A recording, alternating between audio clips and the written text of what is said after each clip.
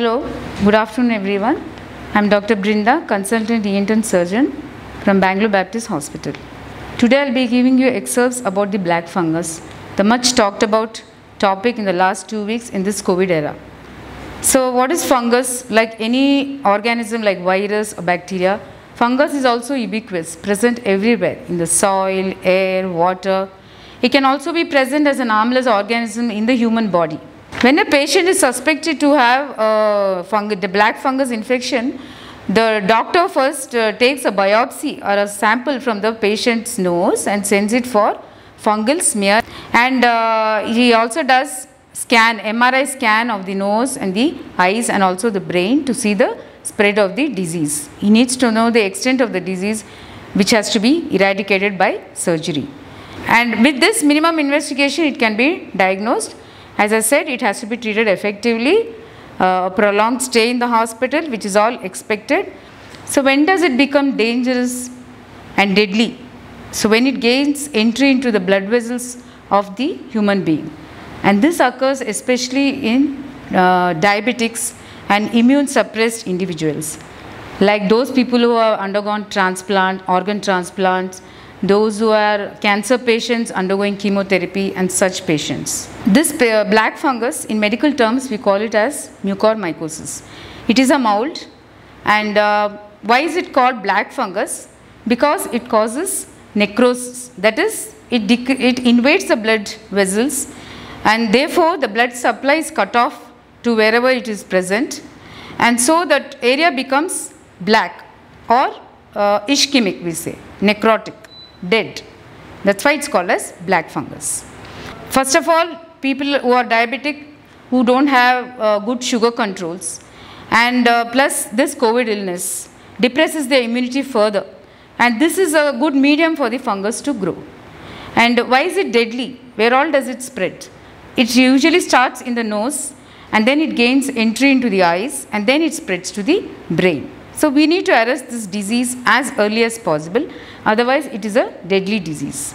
Even with the best treatment, the prognosis is just 50%. That is, even with treated individuals, only 50% survive and come out of this disease.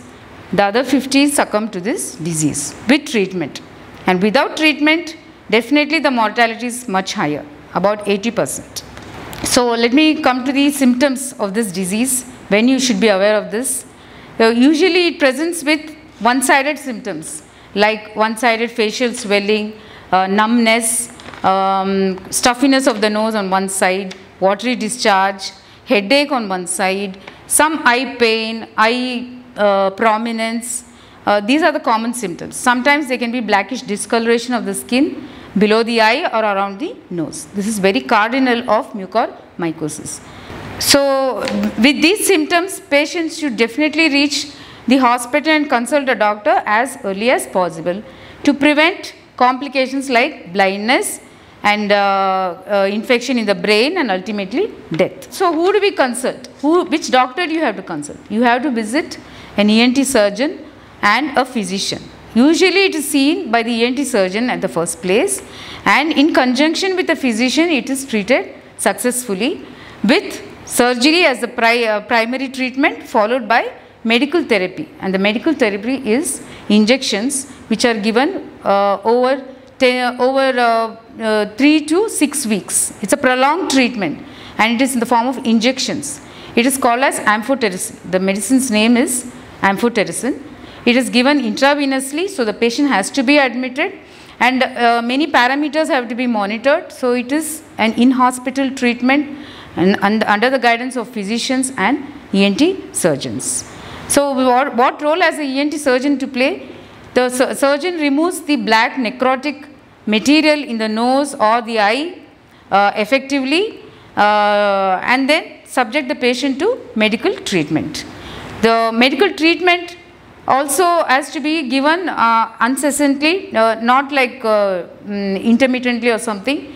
It has to be given continuously, otherwise it's not going to be a successful treatment at all.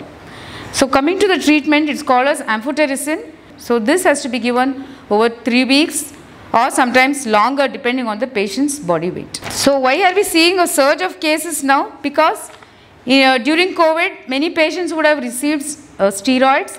So this steroid is a very good drug to prevent inflammation and complications in COVID, but it has to be given judiciously and monitored by the doctors. It cannot be taken as an over-the-counter drug at all. It is not good at all. It has to be monitored and given in the presence of a physician, in the presence of a doctor's prescription only.